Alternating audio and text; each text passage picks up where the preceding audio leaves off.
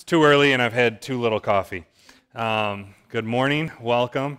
Yeah, let's open in prayer because my brain seems to be all over the place right at this moment. Dear Heavenly Father, we just want to come before you to thank you and to praise you for you. We praise you for the gift of salvation we have through your Son, Jesus Christ. That by trusting in him alone, we can have that eternal life. We can have security in him. And we just pray over this time together. We just ask, Lord, that you would be in it and that you would work through it. And that you would be blessed and that you would help us to learn what we would have to. And we pray this in the name of Jesus Christ. Amen. All right, so the last time I was up here, I started a little series that I want to kind of continue on. So if you were hoping for a Thanksgiving type message, I'm sorry, it's not going to happen. Should have been here for the first service. We talked about being thankful there. So I introduced the 12 apostles, who they were, right? And we kind of went through their origin story, their calling, and how Jesus really called them out, right? Which was different for the rabbis of the day, right? The rabbis of the day, they would, stand at the street corner, they would preach, they would teach, and then they would wait for people to come up and say, "Can I please follow you?" Right? They were looking, the followers would come to them. And Jesus took a different approach. He actually went out and he called the apostles. And he asked them to follow me. All right, so that's what we kind of looked at the last time I was up here, how he pulled them away and asked them to follow him. And today, we're going to take a look at, now the apostles are following Jesus. We're very early into his ministry. And we're going to take a look at, and if my slide will work, it's not going to. Wow, that's cool. There we go. There's supposed to be some animation there. Apparently it doesn't like me today. But today we're going to look at the primary functions of the 12 apostles, what essentially their job would be, and that is hearing and seeing. This is what the apostles would have to do from now on. They are hearing and seeing the ministry of the Messiah. This is what they're taking in, they're learning, and it's extremely important for them to fulfill this occupation. One example of how important this was can be seen in 1 John chapter 1. 1 John chapter 1, verses 1 through 4, which reads, "That which was from the beginning, which we have heard, which we have seen with our eyes, which we have looked upon and have touched with our hands, concerning the word of life. The life was made manifest, and we have seen it, and testify to it, and proclaim to you the eternal life which was with the Father, and was made manifest to us. That which we have seen and heard we proclaim also to you, so that you too may have fellowship with us. And indeed our fellowship is with the Father, and with his Son, Jesus Christ. And we are writing these things so that our joy may be complete." Do you see the pattern in John's writing here? Did you catch that? Right? Which we have seen with our eyes, which we have looked upon and touched with our hands. The things that we have seen, right? That which we have seen and heard. John is really leaning into the fact that, hey, I am an eyewitness to these things. We, the apostles, are eyewitnesses to the life of the Messiah. And it's extremely important that they did this, that they fulfilled this role. Now, the concept of hearing and seeing when it comes to the 12 apostles and why this was so important, we got to kind of look at their background to really understand how important it would be for them. So the 12 apostles, they grew up and knew a world of the oral law, the oral traditions, the fences upon fences that for thousands of years had been built around the original 613 laws. They would have learned about God through this religion, and some could say it was a new religion for the Jews, right? Because they had the Torah and then they had the oral law, right? So it was kind of a newer thing. And so the Pharisees, what they would do is they would lessen the importance of the Torah, the law, and heighten the importance of the oral law, their traditions. They also lived in a culture that was looking for and seeking out a Messiah, right? They lived under the tyranny of Rome. They lived under the yoke and the bondage of the oral laws. They wanted somebody to step in and bring about this messianic kingdom and to free them from it. And then here comes Jesus, the new guy on the block, if you will. He steps into history, and he comes speaking in the power and authority of what can only be assumed as coming from the Lord himself. Right? For the 12, this is like, I want to liken this, and bear with me, but this is like taking a baby to the beach for the very first time. Right? The first time you take a child to the beach, they're curious. They hear the sounds of the wave crashing. They hear the seagulls. You set their feet on the sand and they're curious. They see this water. It comes to them. It goes away, right? What is this? You get in the minds of the apostles, right? What is this teaching? It is new. It is different, right? They're curious about it. And listening to what Jesus is saying is different than what the Pharisees would say. And they might say, hey, might be a little intimidating now. Oh, I've dipped my toes in the water. It's cold. Brr. Right? It's now a little intimidating. It might be refreshing for some, but it might be intimidating for others. And what Jesus is about to do, and what we're going to look at today, is this knowledge bomb that he drops on the apostles about the oral law and the traditions. And then after spending some time, what we'll see as the 12 apostles grow and develop, they will go all in. They will go hog wild, and they are going to love this, right? They are going to love the teachings of Jesus Christ. Just like you take a baby at the beach. They're timid at first. They're curious. They're timid. And then you set the baby in the water and you say, hey, this splashes and does stuff and makes noise. This is cool, right? This is where the apostles are and where Jesus is taking them in their walk. Essentially this, eye and ear witnessing of the Messiah's life was indispensable for the 12, right? This is what will prepare them for the future. This is what will prepare them to be able to repeat the same words that John had said. That which we have seen, we proclaim to you, right? This is so vital for two reasons. John follows that up in 1 John 3, chapter 1, verse 3, the latter half. The first reason why this is so important is so that you too may have fellowship with us. Not only with us, but our fellowship is with the Father and with his Son. Their eye and ear witnessing, the hearing and seeing of the 12 apostles, allows them to proclaim it authoritatively and for us to follow it and believe it, because it is history. These are historical fact. And leaning into that historical fact allows someone like Luke, the physician, the historian, to come in and write his two accounts. See, the apostles, they weren't concerned with writing down the history. They were concerned with making it. They were living it.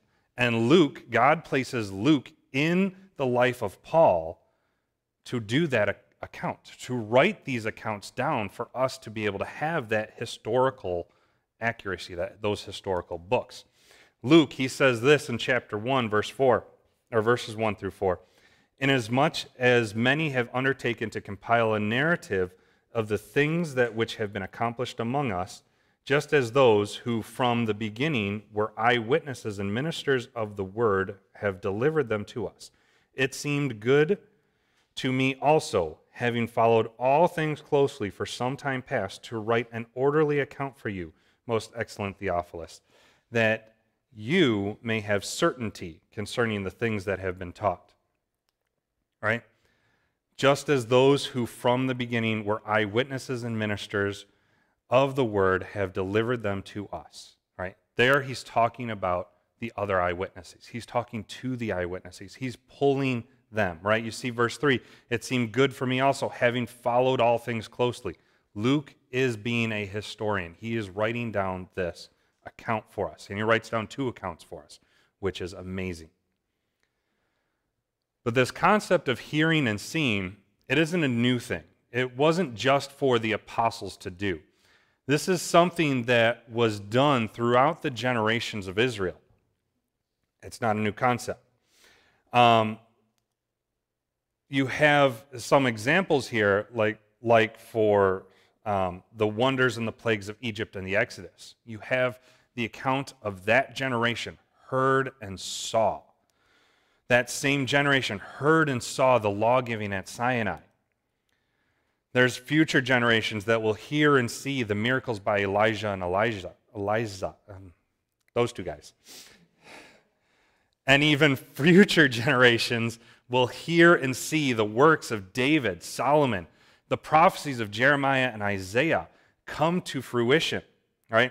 Taking a look at one such example, Exodus chapter 14, verses 30 through 31. The previous verses, Moses is essentially retelling the story of how Israel was saved from Pharaoh's hand. And at the end of that account, we have this. Thus the Lord saved Israel that day from the hand of the Egyptians. And Israel saw the Egyptians dead on the seashore. Israel saw the great power that the Lord used against the Egyptians, so the people feared the Lord, and they believed in the Lord and his servant Moses. Right? Israel saw. What did they see? They saw the hand of God working. They saw the Egyptians dead on the seashore. They saw the great power of the Lord that was used, right? This is the end of the climax, right? Israel is now free from the bondage of Egypt, and Israel heard and saw it. You have to imagine the sounds, right? When Israel walks through, they hear the chariots chasing them down that valley in the Red Sea, and all of a sudden, the waves just fall. Whoosh, right? I don't know if you've ever been to a waterfall, but that has the sound of a waterfall. You know, you take Niagara Falls, the closest big one that we have to us, right? You listen to that. That had to be like a drop in the bucket compared to this, right? Because not only did they have the sound of the water, you had the screaming of the Egyptians, you've got the horses and the chariots, right? This massive sound. And they heard it and they saw it, and they believed in the great power of the Lord because of what they saw. Now, for the 12, Jesus will tell them of their great privilege, about what they're about to hear and see. Essentially, he's going to tell them that the prophets of the past have desired to hear and see what you are about to, what you are listening to, what you are going through, right? The stuff that Moses heard and saw, that account of Egypt being destroyed, is nothing compared to what you are about to hear and see. And Jesus does this in Matthew chapter 13, verses 16 through 17.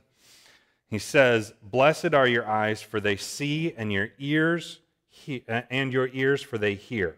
For truly I say to you, many prophets and righteous people long to see what you see and did not see it, and to hear what you hear and did not hear it." Right? Jesus is reminding the apostles of how great this privilege is for them. So they're going through, they're hearing and seeing. We're still like at the very beginning, if you will, of this series, the very beginning of the ministry of Jesus Christ with the apostles being brought in. So we want to look at, what I wanted to look at today and spend the bulk of our time on is what the apostles heard and see. What did the 12 hear and see at the very beginning of the ministry of Jesus Christ? And this can be broken up into two main topics. The forerunner and the doctrine of the kingdom.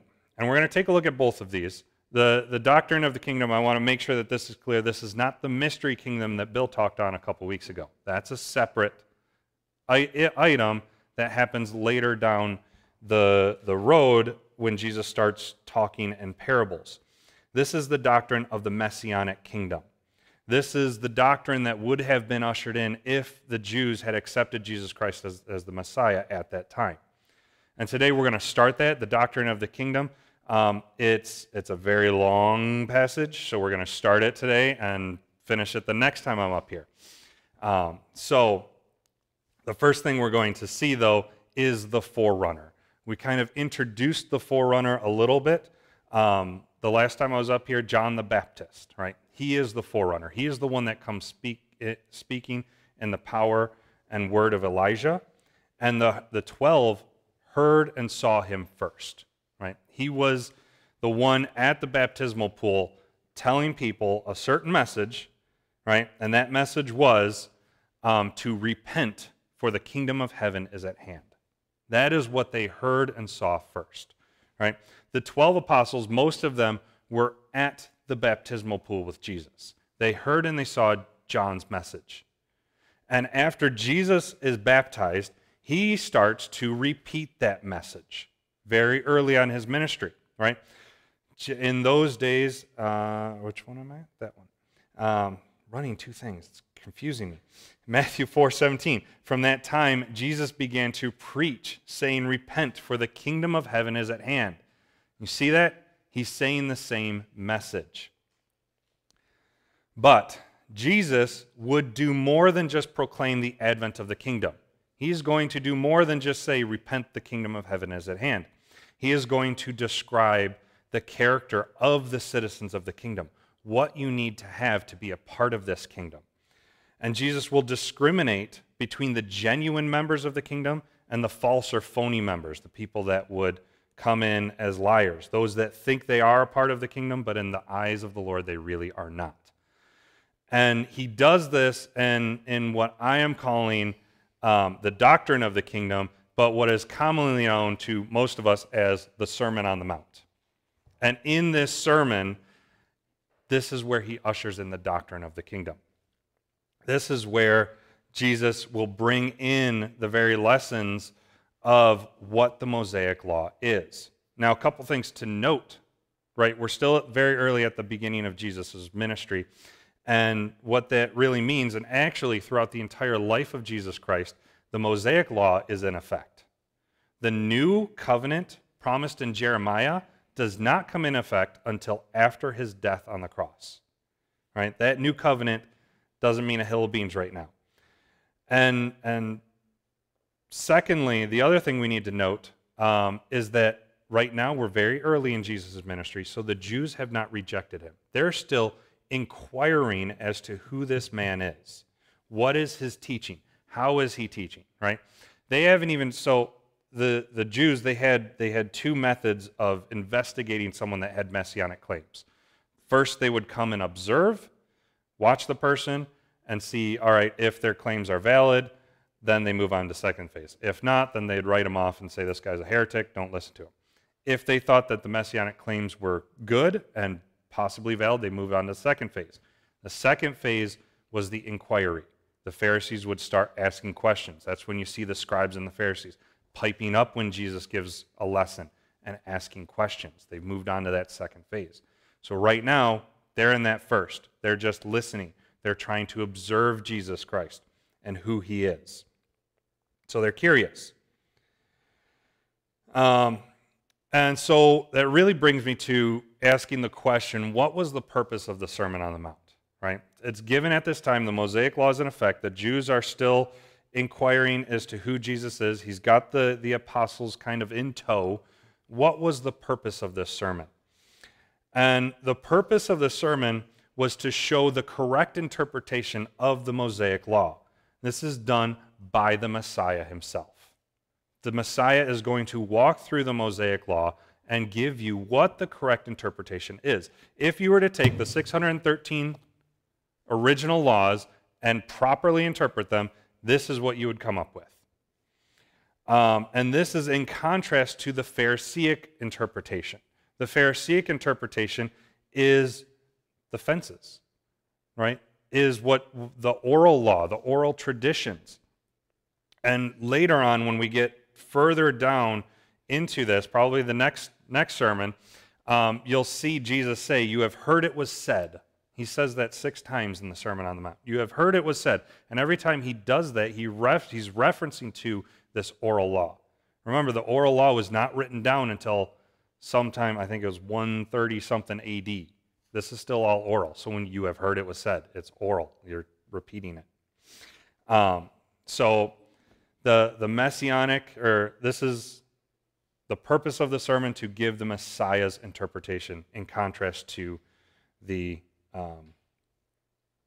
Pharisaic. What Jesus is going to do is he's going to highlight both the internal and external conformity that the law has. The Pharisees would essentially be teaching that the law only required external conformity. You do these rituals, you are fine, right? You do these sacrifices, you are fine. You stay within your little fence and don't go any further and don't get any closer to the original laws, you are fine. It's all about what you do externally. Jesus is going to flip that on its head and go, no, it's not just about the external. It's about the heart. It's about what's internal as well. So we're going to start taking a look at this. If you want to flip your Bibles to this passage, Matthew chapter 5, and we're going to start off looking at verses 1 through 12. Matthew chapter 5, verses 1 through 12. And this is essentially what the apostles first heard and saw. And this section here is commonly referred to the Beatitudes. And he says, Matthew chapter 5, starting in verse 1, seeing the crowds, he went up on the mountain, and when he sat down, his disciples came to him. And he opened his mouth and taught them, saying, blessed are the poor in spirit, for theirs is the kingdom of heaven. Blessed are those who mourn, for they shall be comforted. Blessed are the meek, for they shall inherit the earth. Blessed are those who hunger and thirst for righteousness, for they shall be satisfied. Blessed are the merciful, for they shall receive mercy. Blessed are the pure in heart, for they shall see God. Blessed are the peacemakers, for they shall be called the sons of God. Blessed of those who are persecuted for righteousness' sake, for theirs is the kingdom of heaven. Blessed are you when others revile you and persecute you, and utter all kinds of evil against you falsely on my account.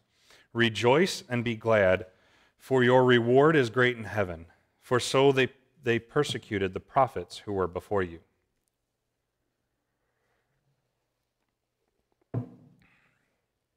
The Beatitudes, essentially, in the context of Jesus' Sermon on the Mount here, describe what the characteristics of true righteousness are in the eyes of the Lord.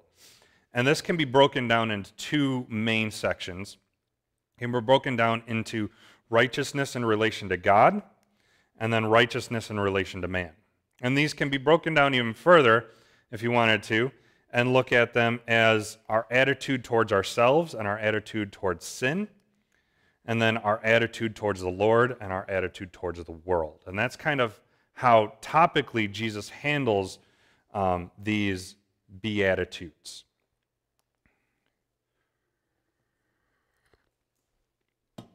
So the first thing we see, or the first thing the apostles hear, is the righteousness that is in relation to God. And he does this with the first verse.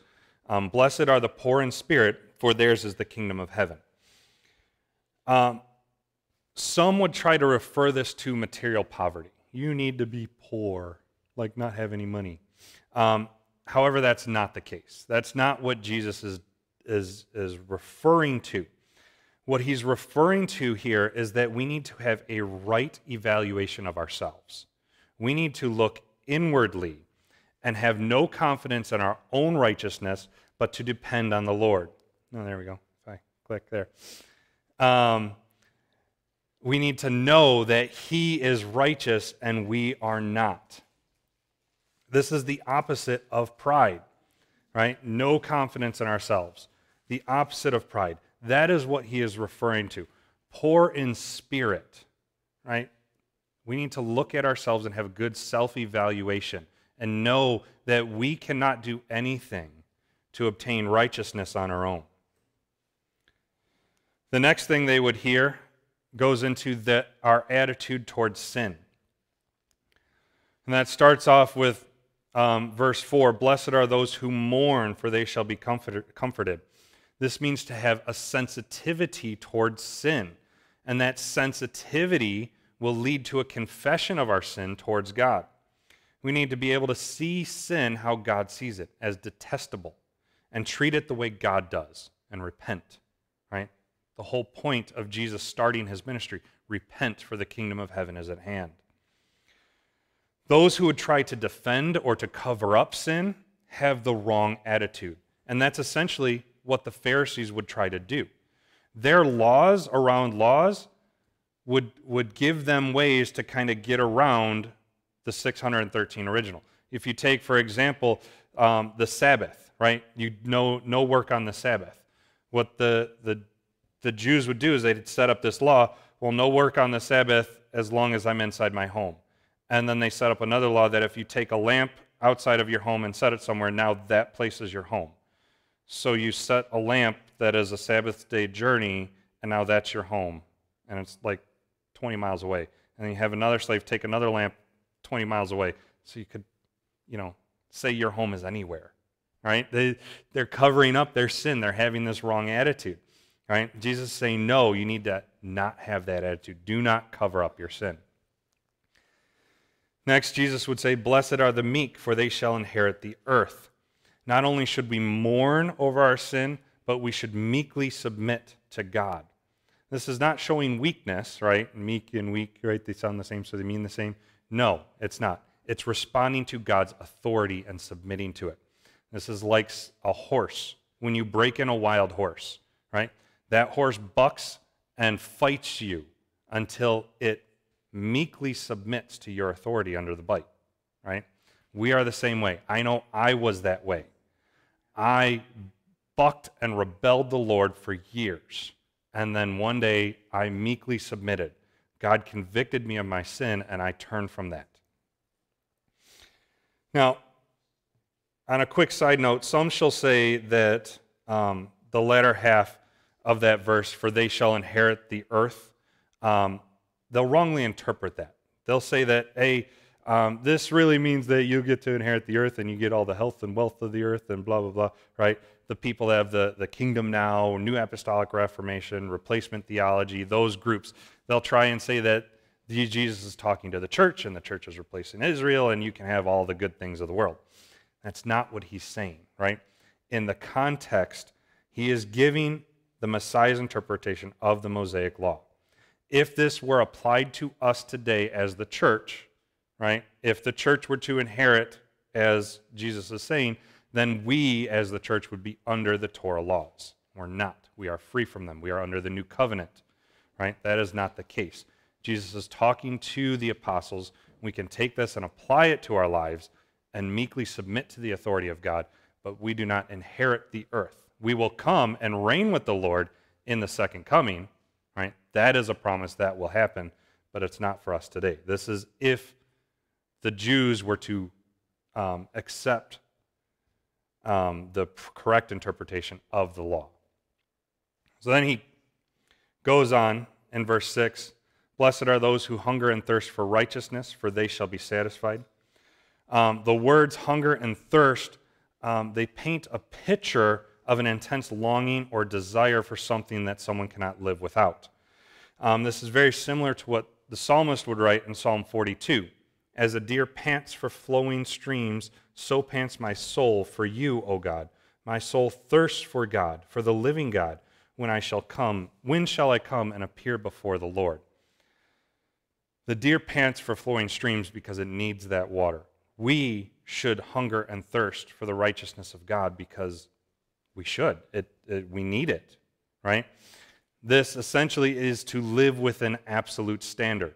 The absolute standard Jesus was referring to here is the standard that is set within the Mosaic law.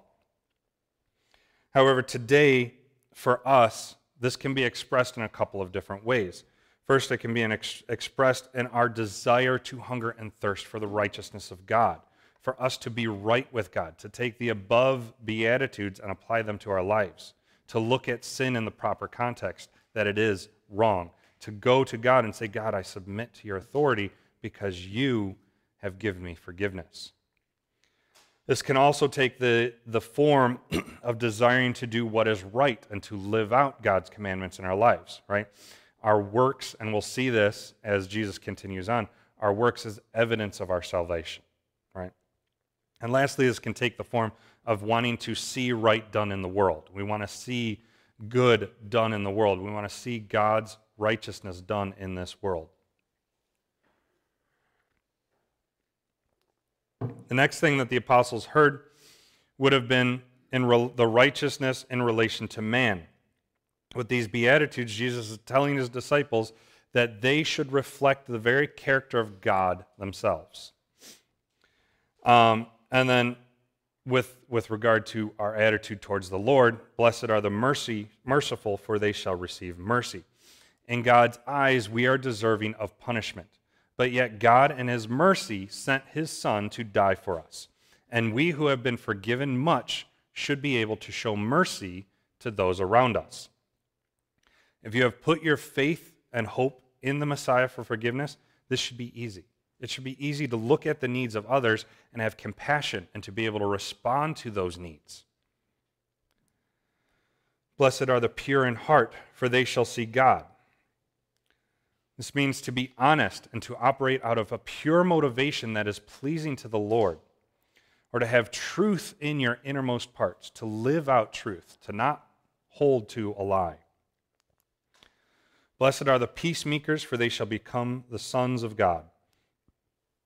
This is referring to a state of unity among believers. And this has nothing to do with political peace. Just keep that straight. This is not like we're going to bring up peace in the world and bring in a peaceful kingdom. That's not going to happen. We'll never have political peace. This is within a body of believers. And then Jesus moves on, and he brings about the attitude that we should have towards the world. And that is verse 10, "Blessed are those who are persecuted for righteousness' sake, for theirs is the kingdom of heaven." This one kind of goes on with the previous verse, and that is living consistently with a standard that is not connected to man's standards, but living in that standard regardless if it brings persecution. We need to be ready for that.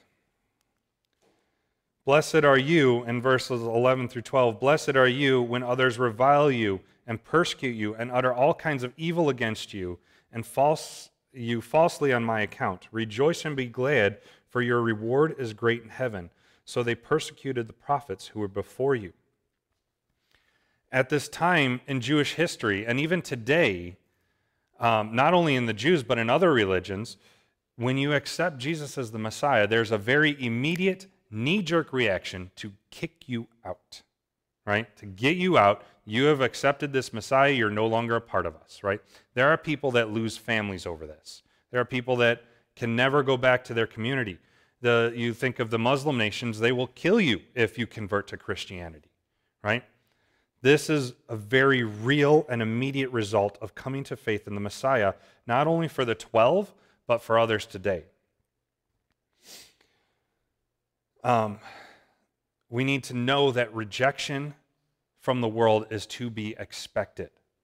And we see this very early in the ministry of Jesus. Right? This is like the very first big preaching of Jesus. And he's preparing the 12 apostles for rejection.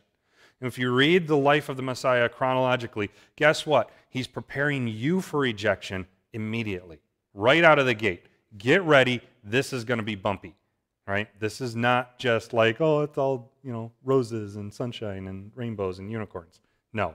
You will be rejected. You will be persecuted.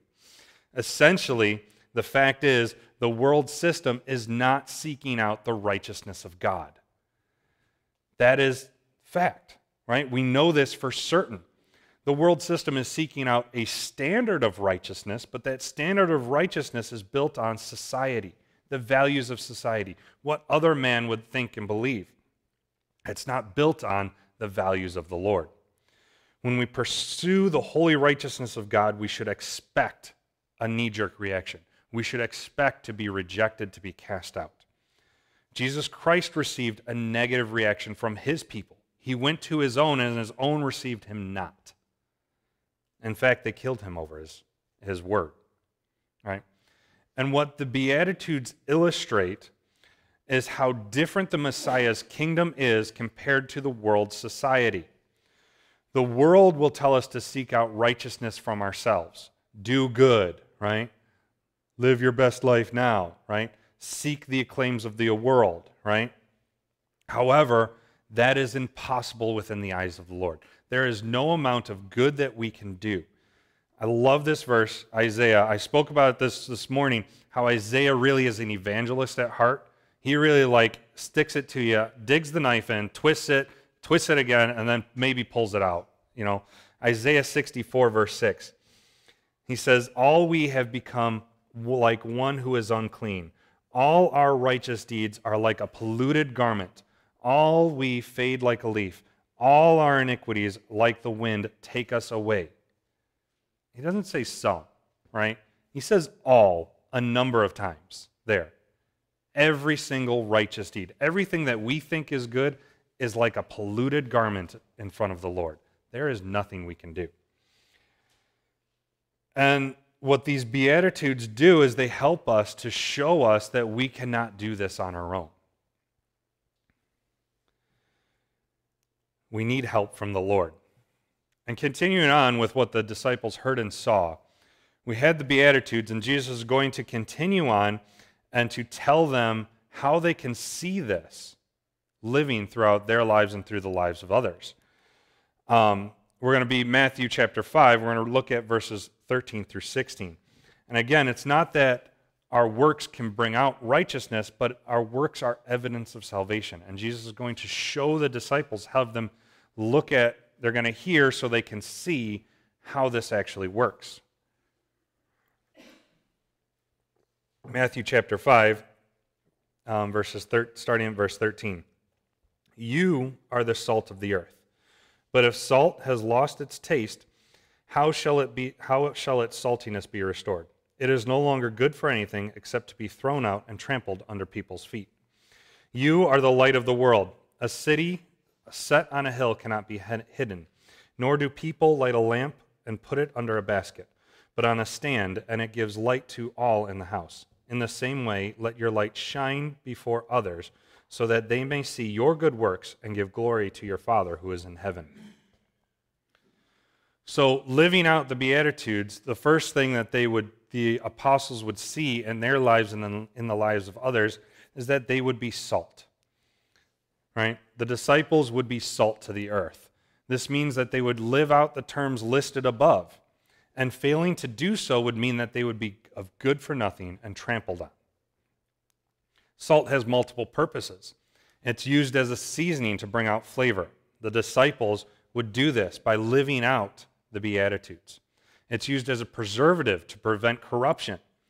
You know, God has always promised that He would preserve the nation of Israel, that there would always be a remnant of the Jews that would live.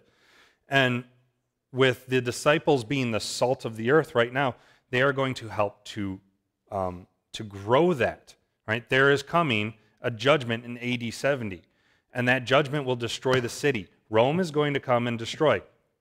And what Jesus will prepare the disciples to do is to be the salt to help preserve them, to pull out believers and get them out of the city before it is destroyed. And salt is also used as a method for creating thirst. This is the disciples, their job and their task is to do that within the people of Israel, to make others long for the righteousness of God. For us today, we are to follow in their footsteps. We are to show, We are to show the righteousness of God by living out our lives in the context of these Beatitudes, to help others to see the good works of God. Not that our good works, again, is evidence of salvation. It is evidence of salvation, not a means of salvation. There's nothing good we can do, but we can show the world around us the goodness of God by living this out. Otherwise, we too can be mixed in with the sand and thrown out and good for nothing. The next thing that the disciples would see in their lives and in the lives of others is that they would be the light of the world. Right? For the disciples to be the light of the world, that is that they are to provide spiritual light. They are to shine, use their good works, and point it to the Lord. Initially, there is no light in us, right? There is no righteousness, there is no good works in us, right? We saw that in Isaiah. But we are to be like the moon, right? The moon reflects the light of the sun at night to give you light. I've been out at night a lot more than I care to now with a little puppy, right? I'm always out at night, and I appreciate the full moons now when there's not a cloud in the sky, and I can see the dog. She's running around in the middle of my field, and I can see her because the moon is reflecting the sun. That's how we need to be. We can't be the moon on a cloudy night where there's nothing, right? Sin builds up in our lives, clouds come in and cover up the moon's light. We need to not be like that. We need to be the light of the world, right? Purposes of light: to shine in the darkness, to show paths in the night. That's what I get at night. I'm loving it now with my little puppy. And then for us, we need to reflect the light of the Lord in our lives. We need to be that light. I like Philippians chapter 2, verses 14 through 17. It reads, "Do all things without grumbling or disputing, that you may be blameless and innocent, children of God, without blemish, in the midst of a crooked and twisted generation, among whom you shine as lights in the world, holding fast to the word of life, so that in the day of Christ I may be proud that I did not run in vain or labor in vain, even if I am to be poured out as a drink offering upon the sacrificial offering of your faith. I am glad and rejoice with all of you." Our work should be done so that we can glorify God in them, right? We are in the midst of a crooked and twisted generation, but that crooked, twisted generation, they are in the night, and we need to shine as lights, as we see here. So I wanted to ask, how do we lose our saltiness and hide our light? Right? This is something we need to evaluate and look at in our lives. Do we hide our light? Are we quiet when we should speak up? Do we go along with the clouds as sheep, or do we stand for truth? Do we stand for what is right? Do we deny the truth when it's presented in front of us, even if it contradicts what we may hold and believe?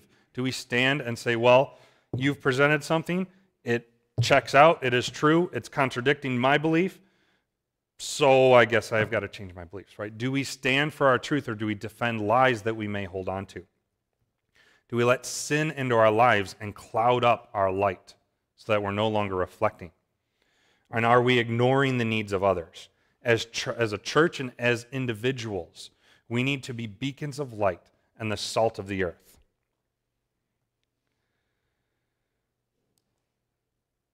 And I'm sorry, I'm going to go over because I want to. Luke chapter 6. Jesus is going to pronounce 4 woes in Luke.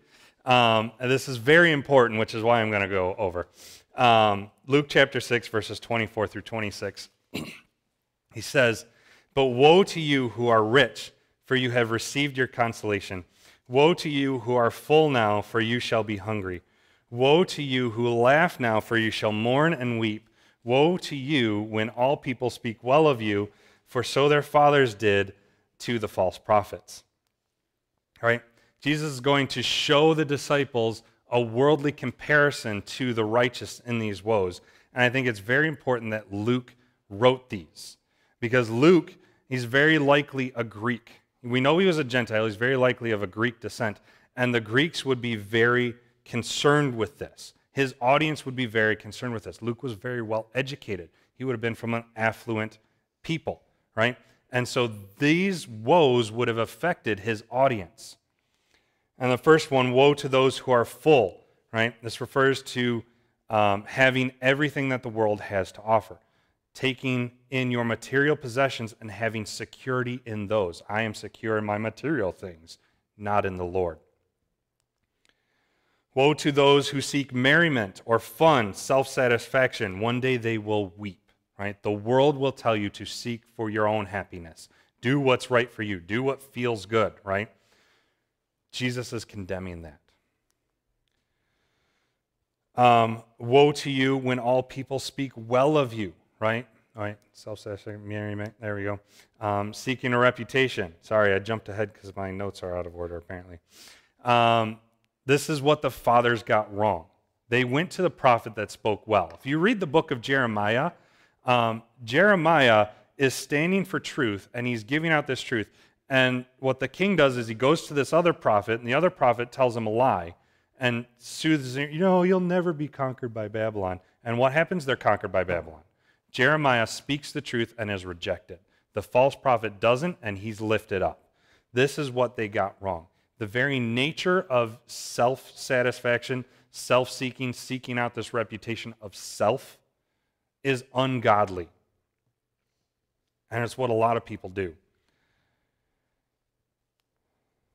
So what is the point of these woes?